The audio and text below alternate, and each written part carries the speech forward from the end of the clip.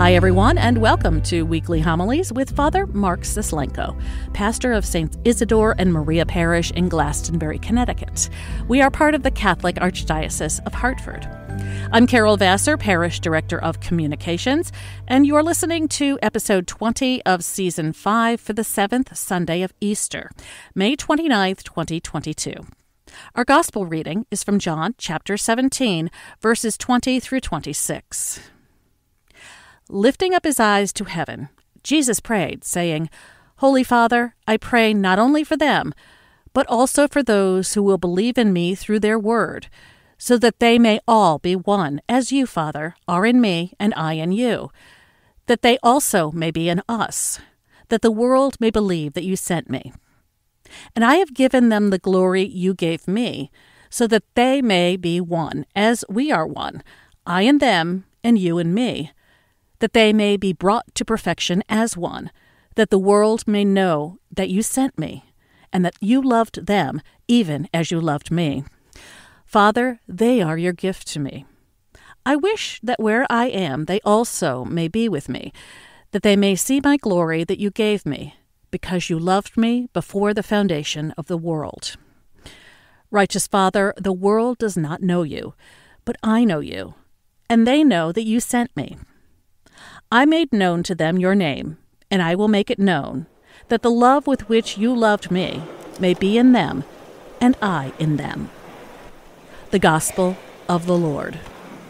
Sitting here some 2,000 plus years since the death, resurrection, and ascension of Christ, and also on the threshold of next weekend's joyous feast of Pentecost, the birthday of the Church, we hear a prayer on Jesus' lips, a prayer for unity, that all may be one, that Jesus and the Father are as one. A prayer for unity amongst the followers of Christ. So as we sit here today at this juncture in history, with the entire history of Christianity behind us, can we honestly say that Jesus' prayer has been answered? Have we achieved the unity after which he sought? I think the answer is no. We live in a very divided church. As we watch Christianity develop over the centuries, we see it very quickly become a religion of boxes. Boxes of theologies and ideologies, boxes that separated one group of Christians from another, boxes that kept people within their own turf, boxes that divided. Heated arguments often ensued, debating one theological point to another, and in all that came and went, the unity that Christ sought suffered.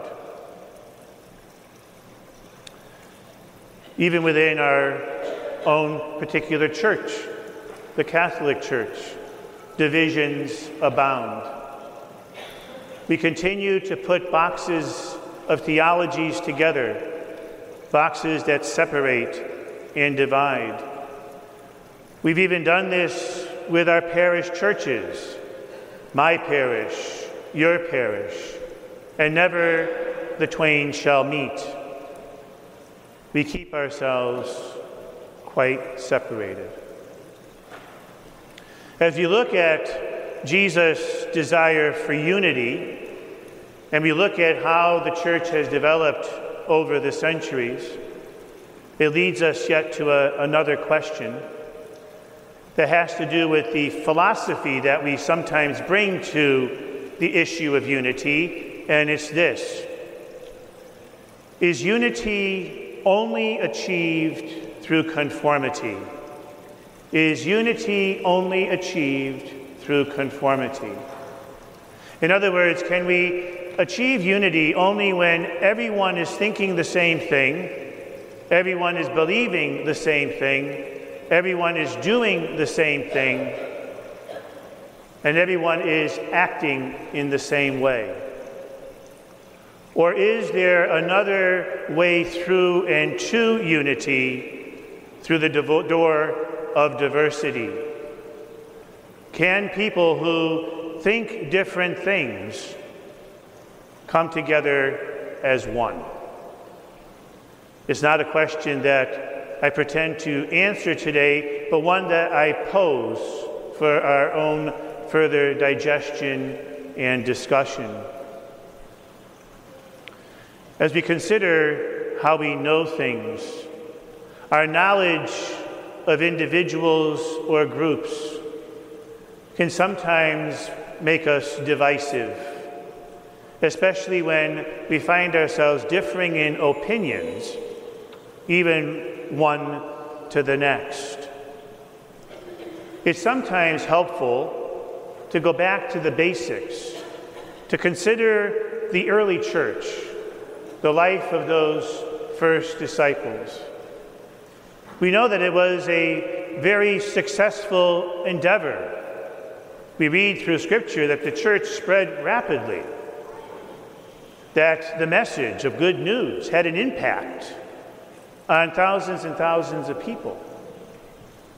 What is different then to today? What has happened in the process? You know, if you listen to people on the outside of Christianity offering their impressions or their critiques of what they see in the lives of Christians, many of them come back with things like this. They're very hypocritical. They're very exclusive. They're very self-serving. They're very self-protective. They're not very relevant. They've lost their voice. It's not something I want to associate with. Those are the kinds of impressions that people have. And whether the impressions are right or wrong isn't the point of today. An impression is an impression, and it's created based on something that people have witnessed and seen.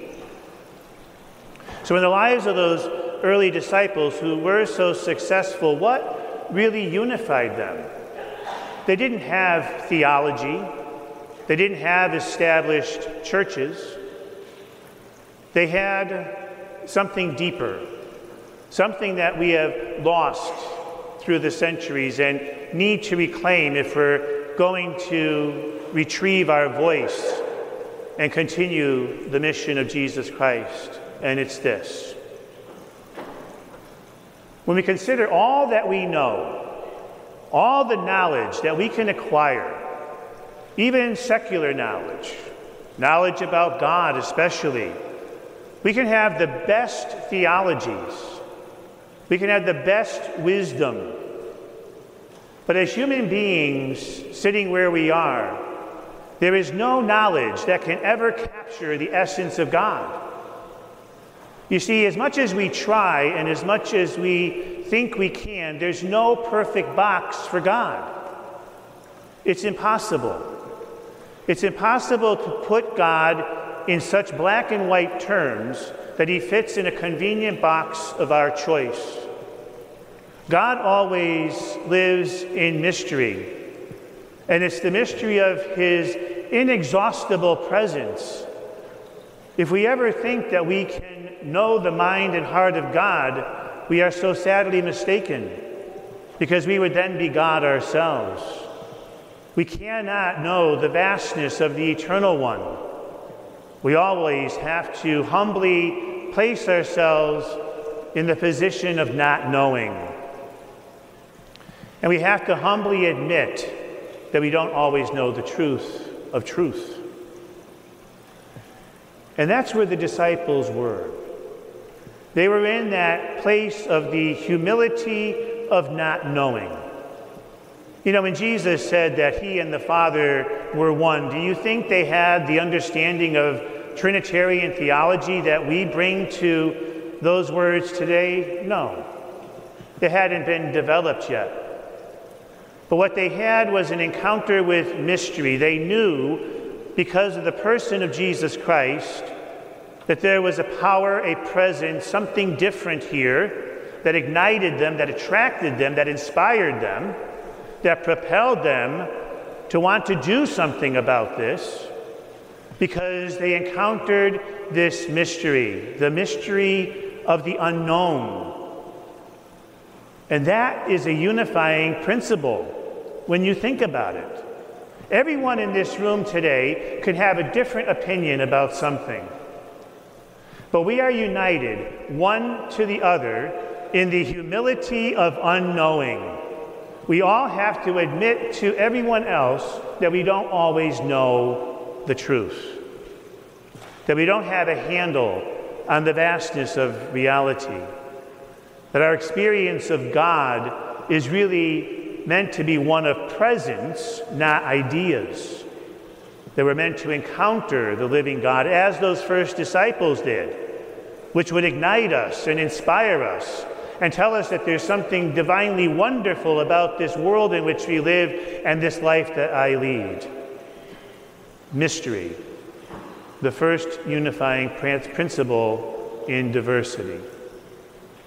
The second is mission. The disciples were given a very simple directive: go out and preach the good news. In other words, go out and tell people about the kingdom of God. Go out and preach the message of love and forgiveness and justice and mercy and peace. Go out and show people how to be better human beings. And that's what they did. See, ignited by the fire of the mystery of God's presence and the encounter of Jesus Christ as a person, and committed to the mission of the gospel, which they saw as the answer to life, what they were looking for, they went out joyfully. They lived amazing lives and did astonishing things, so much so that when they built these new communities of faith, people looked at them and they said, we want what you have, because you're living life differently. You're living life more holy. You're living life better, and we want, where did you get that from? Because there was a marked difference of character around those early Christians. And it was because of that example that it spread like wildfire. But they were committed to the mission. And between the encounter with the person of Jesus Christ and a commitment to the mission, they went out into the world joyfully. They didn't go out with their bickering and with their arguing.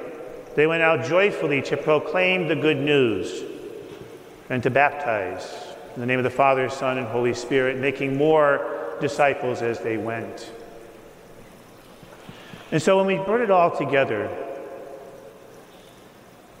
the mission and the fate of the Christian message really does rest on us.